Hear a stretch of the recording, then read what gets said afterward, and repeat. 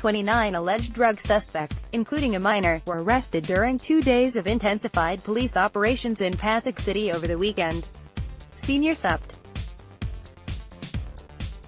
Orlando Yebra Jr., Pasig Police Chief, said the suspects, most of them former drug surrenderees, were arrested for selling illegal drugs, possession and possession of illegal drugs, on Saturday and Sunday. Despite the heavy rainfall brought about by Typhoon Domeng, we conducted an intensified anti-illegal drug operations in Pasig City which resulted in the arrest of 29 drug personalities.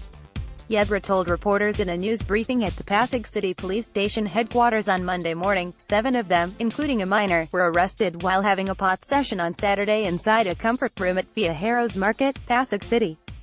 All of them were included in the drugs watch list. Yebra said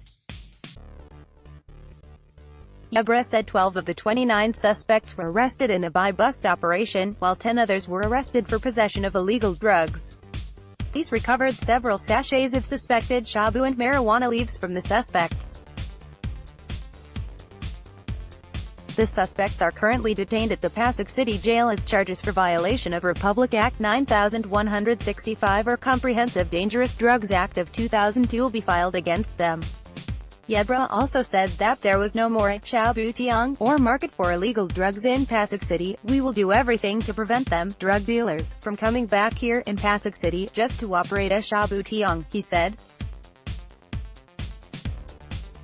The Pasig Police Chief also said that there were reports that some members of the Boratang group, the gang behind the infamous shabu tiang in Pasig City, were roaming around the city and nearby areas. They are being closely monitored in case they make a transaction or operations in Pasig City. Yebra said, we can easily arrest them because we know them already, and we have their latest pictures. And the vehicle they are using is also being monitored. Yebra said, "Nilaclcober."